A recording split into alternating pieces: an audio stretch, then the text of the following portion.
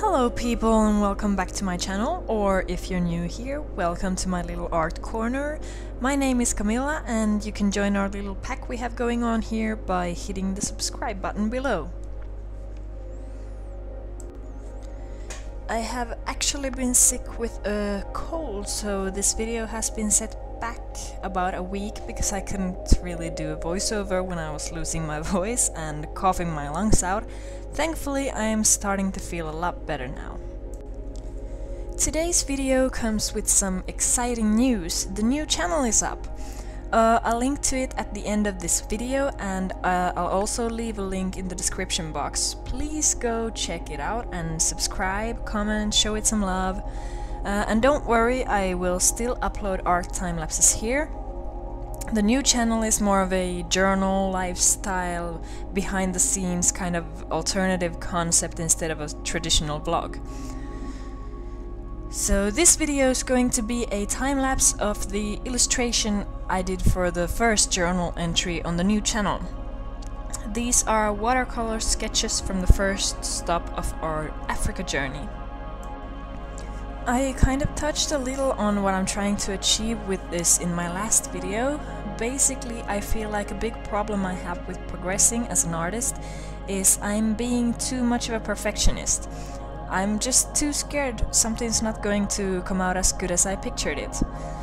This results in me over-planning and getting stuck in my own head instead of getting things done. I'm wasting my time and have nothing to show for it.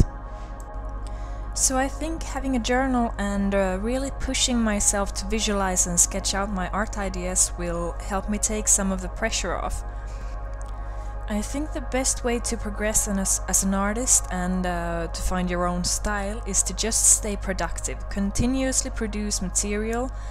That's the best way to learn, in my opinion. You're not supposed to do just art you like, it's impossible. But you can learn from even the art you're not too happy with.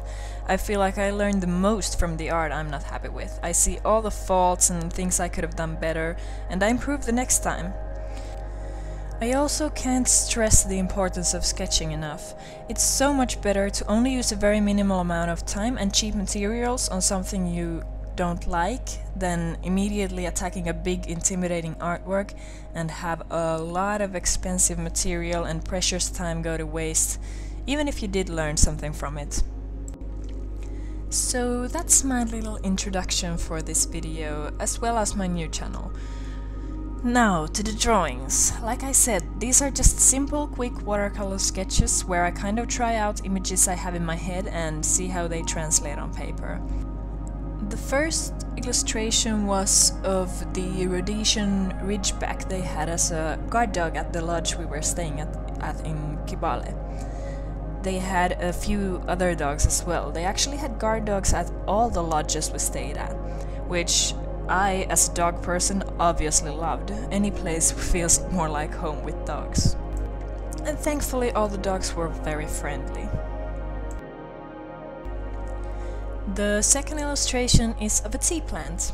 There are a lot of tea plantations in Uganda, and I found it fascinating that they still harvest these giant plantations by hand.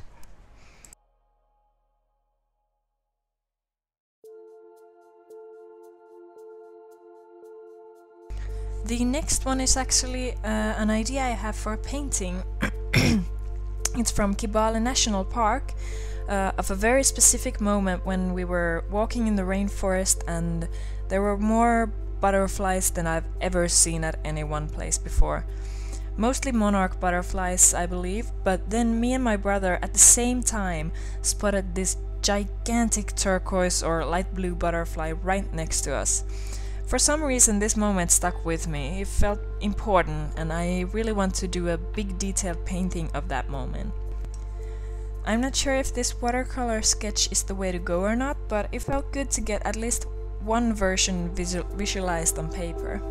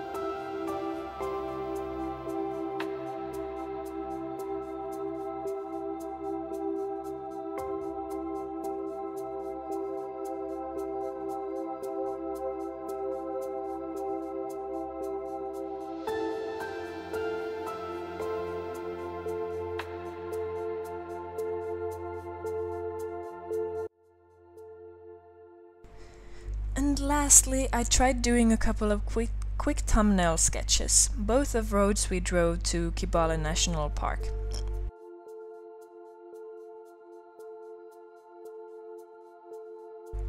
The first is a beautiful road going through the rainforest. Here's the first time we saw all those butterflies. Baboons and even wild chimpanzees crossed the road at one point when we were leaving the park. I felt so bad that I didn't have any photos of this magical road, but thankfully my mind's better at remembering to capture the important moments.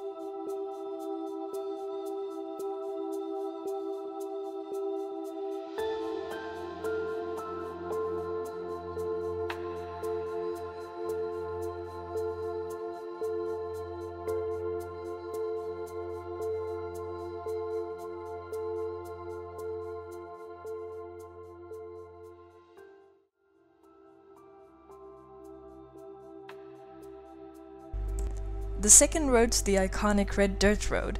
Most roads in Uganda look like this one.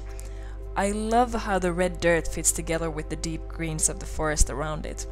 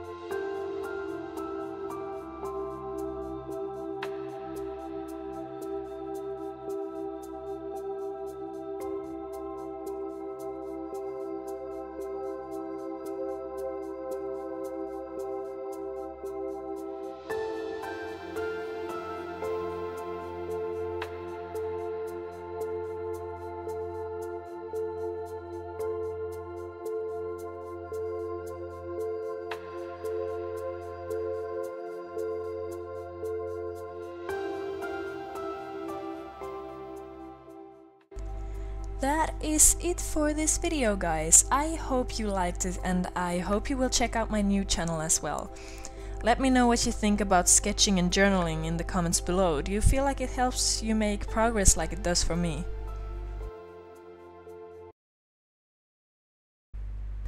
Thank you so much for watching. Don't forget to like the video if you liked the video and subscribe if you haven't already. I'll see you in the next one. Bye!